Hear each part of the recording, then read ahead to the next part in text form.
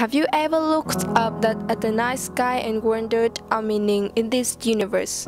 Have you realized that you're so small within the cosmos? We live every day, breathe, eat, live, pray, and in the end, we die. So what do we live for if our existence is inconsiderable? Dostoevsky once said, "The mystery of human existence lies not in the staying alive, but in finding something to live for. We may be small, it's true, but above that, I, you, and we are integral part of something huge and gorgeous. We were born to find out the meaning of our life and then accomplish our mission. Unless you figure out what the meaning is in this universe, you do not really live, but does exist. We have to answer the question, who am I? That's why we are here. Like the astronauts, we travel and explore our own planet. We dream and make it come true. Imagine today is the last day of your life. Will you regret? It's never too late to start over. What do you like? Follow the heart and find the passion. Be responsible for the life. Do not waste time anymore. You are the only one to decide the life. There's no one to help you.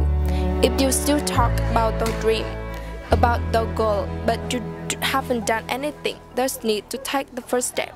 Because in life, we don't get what we ask for. We get what we ask for and work for. When you have an obvious life purpose, you will feel true happiness coming from approaching the goal every day, and it means that you says half meaning of the life. The other half is enjoying the pleasure during nurturing process to acquire certain successes. It may get hard, but the rough time will definitely leave you a precious gift. I know there are many people who want to succeed, but they are afraid of encountering hardships, stress, and failure. However, believe in me, if you don't suffer the pain of hard work now, you will suffer the pain of regret later.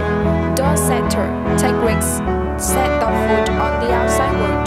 There are no limitations to those who believe and to those who are willing to work for their dream. Bear in mind, we are the masters of our universe, the creators of our human existence and of our own destiny.